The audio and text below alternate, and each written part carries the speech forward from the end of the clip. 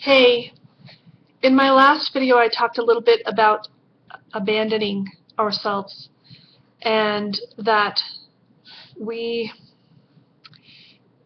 don't come through for ourselves sometimes and we let ourselves down sometimes.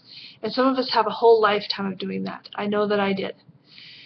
And again, this is something that has very wide implications, but I wanted to highlight something very specific and then also relate that to creating money.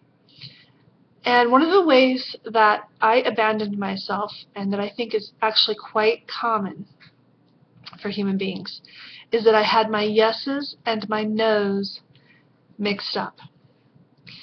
And this could be a very deep subject, so I'm going to keep it really brief, I hope. But basically, we say yes and let things in that just aren't good for us.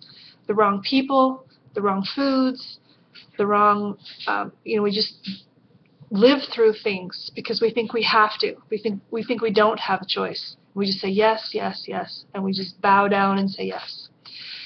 And it's nobody's fault but our own, really. I mean, we are adults, but we just have learned, from our families, or we just, we don't know what we don't know, right? We don't know it until we learn it, and finally we wake up and think, maybe there's something else, And I said yes to all the wrong things.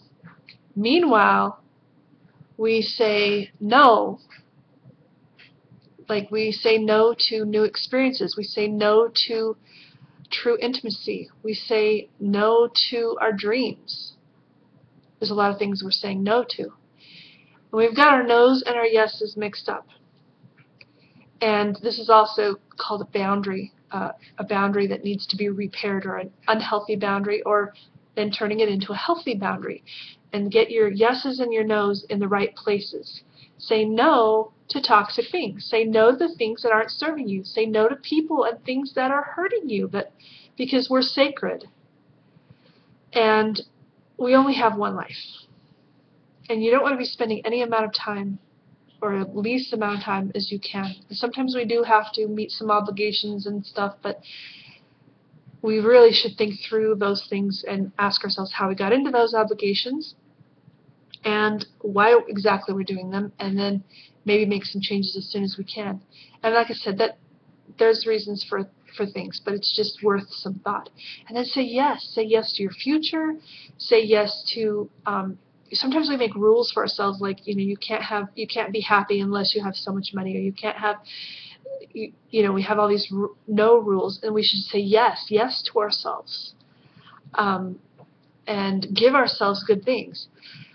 And when it comes to becoming an entrepreneur and changing that mindset from being an employment mentality to an entrepreneurial mentality, that's a huge yes we have to find, because we may have a no there.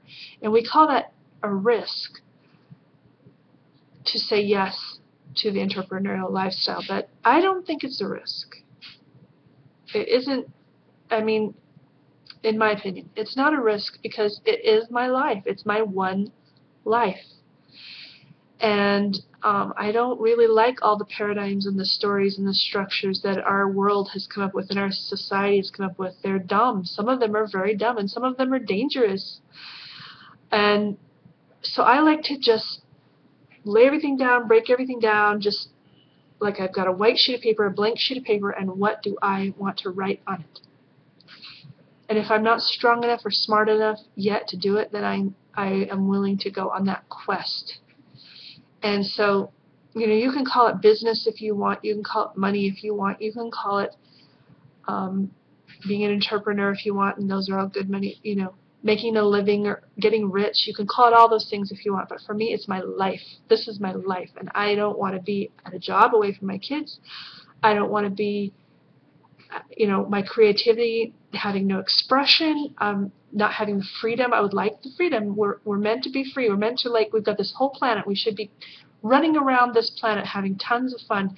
But instead, we've got huge plane tickets we've got to pay for, and we've got to get time off from work. It's like we've made up all these rules as a society, and it's kind of ridiculous actually to make up all those rules, but it's hard to get out of them because everybody's doing them. We're all in agreement, and we feel like we have to keep doing those things to not let other people down.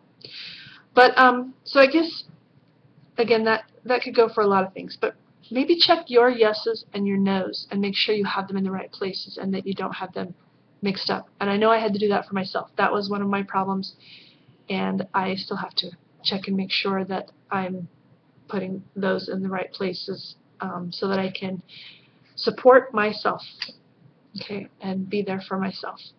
So there's today's idea.